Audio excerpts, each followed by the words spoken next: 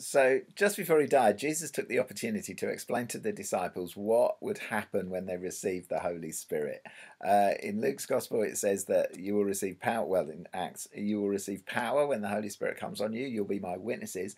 But John goes a lot deeper than that. John gives us a whole 3 chapters of life in the Spirit. And it's a powerful thing, and it's not easy to understand, but I just want to skim over it tonight and just help us to see what happens when we receive the Holy Spirit, because my prayer is that you will receive the Holy Spirit tonight, that you will, yeah, be filled with the Holy Spirit tonight. And so, just to say that Jesus calls the Holy Spirit the one who will enable us to do the greater things. So there's more for us to do. There's more miracles, there's more understanding, there's more wisdom, there's more power, there's more inventions, there's all sorts of wonderful things that we can do because we're filled with the Holy Spirit. And he says, I'm going to give you another paraclete, another alongside-er. I'm going to give you one like me, but he will be with you and in you. And this one who comes alongside you will not only be alongside you, he'll be in you. And the Bible translators don't quite know what to do with this idea of one who walks alongside, the paraclete, so they translate it counselor, the one who encourages us to keep going, to make the most of who we are, the comforter who just stands alongside us in our troubles and difficulties.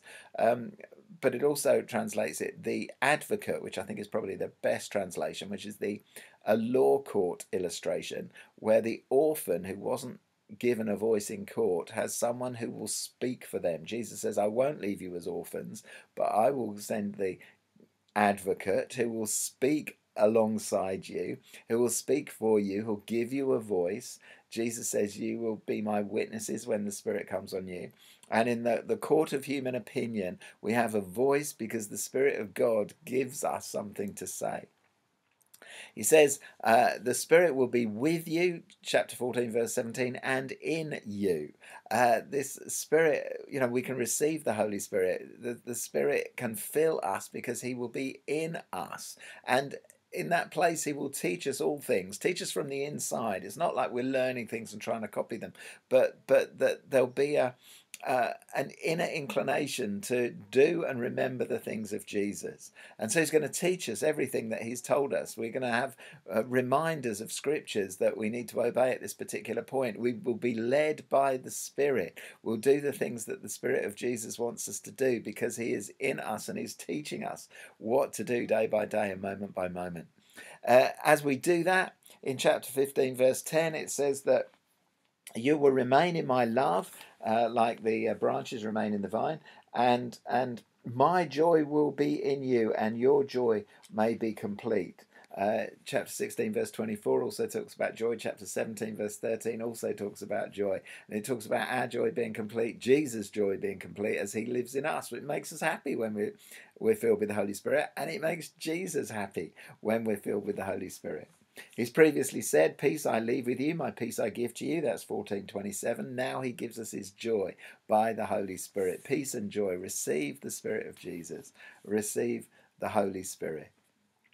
And then he says, as you live in this whole unity with me, in me, and I in you, then love one another.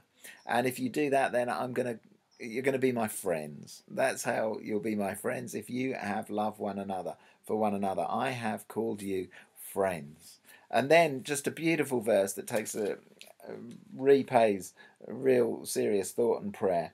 All that belongs to the Father is mine. That is why I said the Spirit will take from what is mine and make it known to you. That's 16:15.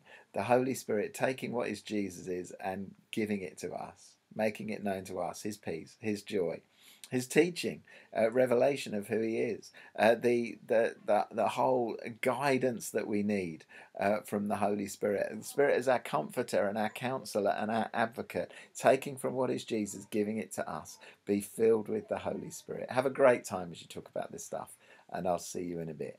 Bye-bye.